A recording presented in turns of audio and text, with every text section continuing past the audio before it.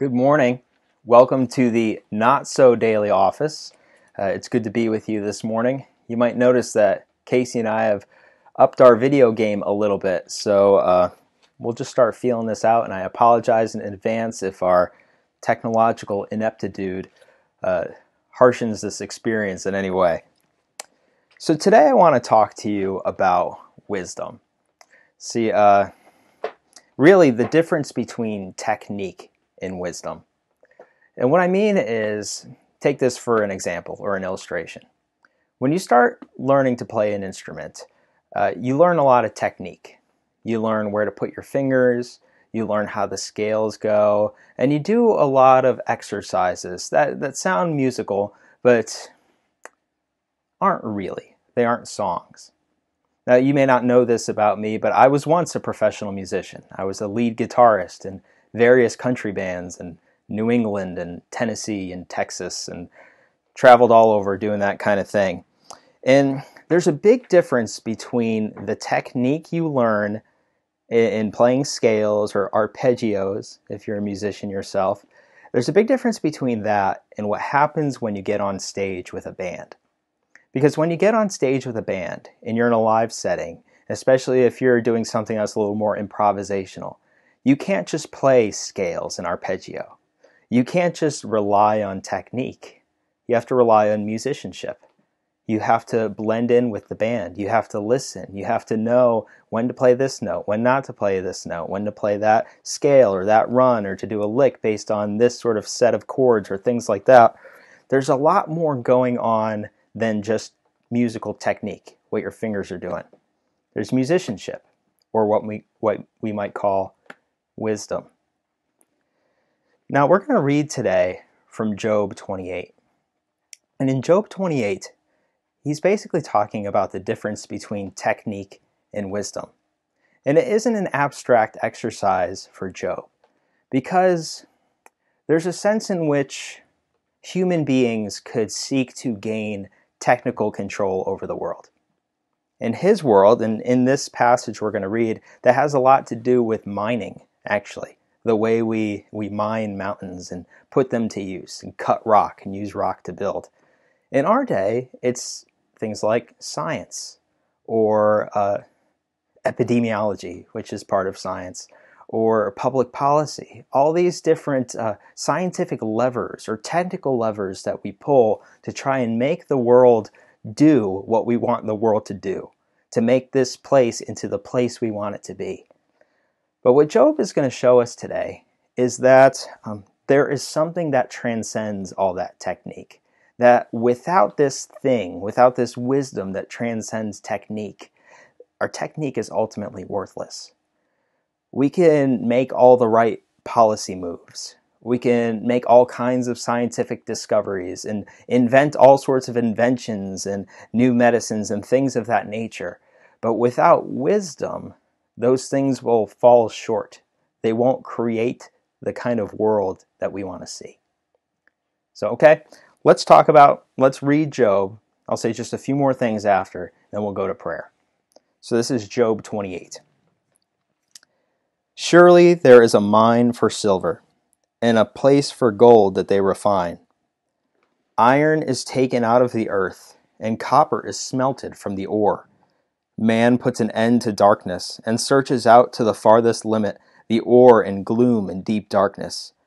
He opens shafts in a valley away from where anyone lives. They are forgotten by travelers. They hang in the air, far away from mankind. They swing to and fro. As for the earth, out of it comes bread, but underneath it is turned up as by fire. Its stones are the place of sapphires, and it has dust of gold. The path no bird of prey knows, and the falcon's eye has not seen it. The proud beasts have not trodden it, the lion has not passed over it. Man puts his hand to the flinty rock, and overturns mountains by the roots.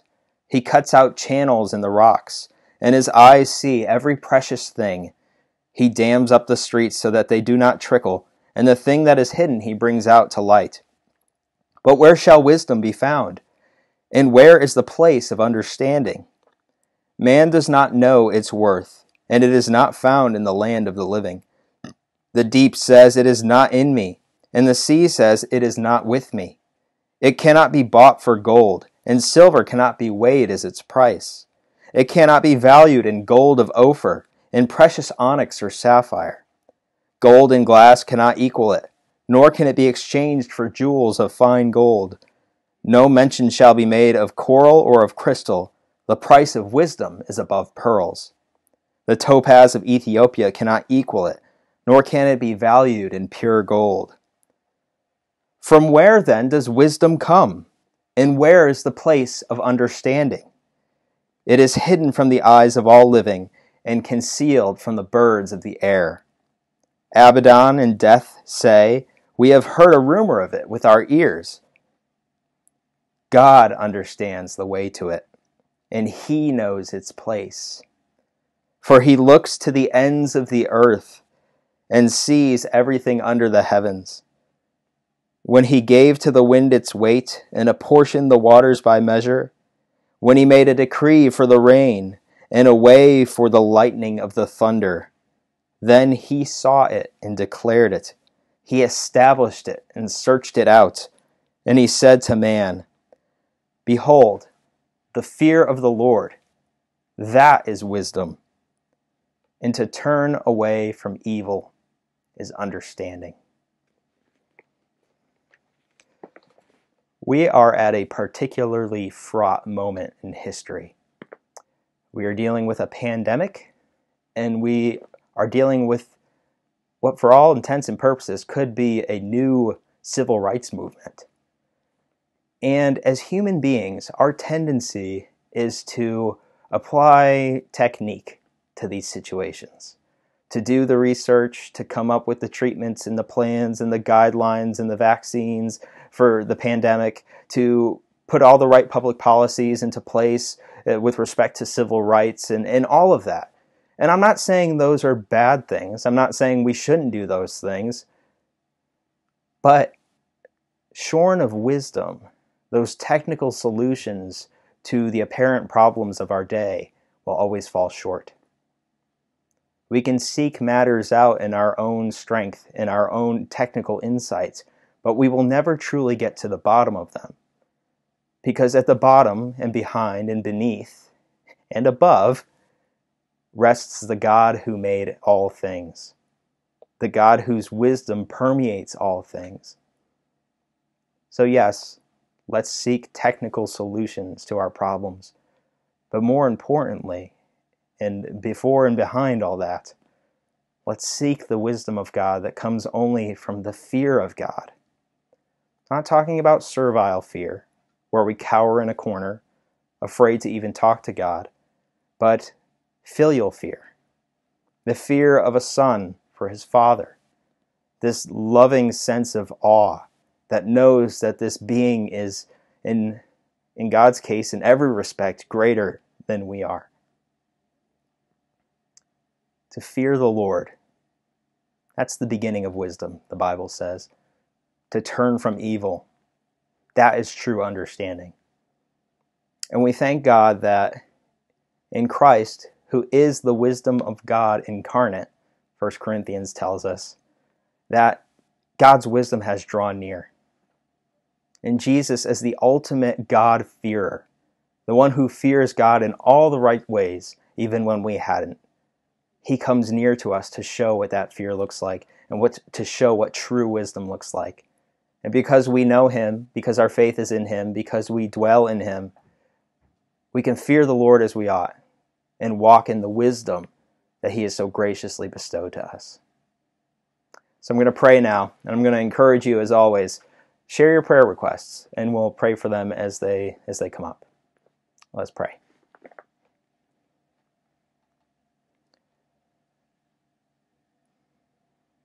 Father, we thank you that you have sent your only Son, and he has become for us knowledge, wisdom, righteousness, holiness, sanctification, redemption, salvation. Lord, you tell us that the fear of the Lord is the beginning of wisdom. And we confess that in ourselves and apart from your grace, In our sin, we do not fear you as we ought. But we thank you that you've come to us. And you've trained us to see that that fear is not the type of fear that we are accustomed to in the use of the word, but it's loving fear.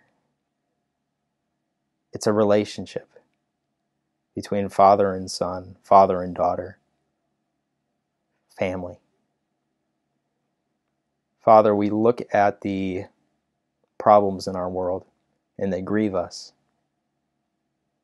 And we pray for those who are on the front lines, who are seeking technical answers, technical solutions to these problems. We pray for them. We pray that you would give them what they need, that you, whether that means funding, or that means insight, or access, or support from the public and governments, whatever that means, Lord, help them. But Father, underneath that and throughout it, we pray for your wisdom. We pray for godliness. We pray for the godly wisdom that would season these people in their technical work and help them to see things that they otherwise wouldn't have seen and to pursue answers that they otherwise wouldn't have sought. Lord, with respect to the pandemic, we thank you, Lord.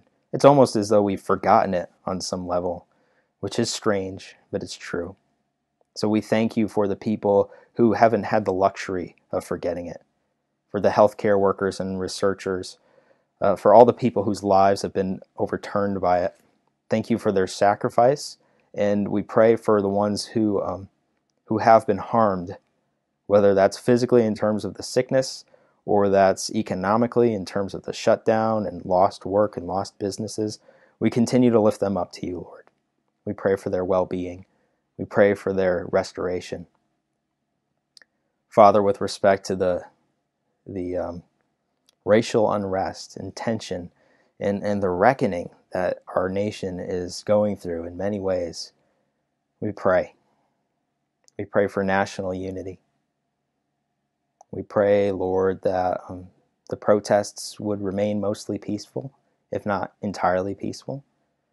I pray that the opportunists, whether it's the rioters or the looters or the bad political actors on all sides, I pray those opportunists would be silenced, that they would slink into the shadows, and they would be replaced by people who are genuinely seeking justice for all who dwell in our nation. Father, we pray especially for the church, that your people would be the loudest voices in those crowds. Not because we're rabble-rousers, not because we're cantankerous, not because we want to make a show, but because we know what true justice looks like. Because in Christ, your righteousness has been revealed from heaven, and your wrath has been revealed against all sin and unrighteousness. But in Christ, that wrath has been poured out on the cross. So we who are in him live as those who are righteous in your sight. We are justified people, and therefore we should be just people. People who seek justice for our brothers and sisters and our neighbors in our nation. Help us to be those people, Lord. Even if we disagree about the systemic issues involved, even if we disagree about the particular technical solutions, may your wisdom season the way we disagree and the way we pursue those conversations and our willingness to pursue those conversations. Help us, Lord, to shine your light in this. As Stuart reminds us, in Houston, they're starting to see a rise in COVID cases. That's true there, in California, and North Carolina, and several other states that we know of so far.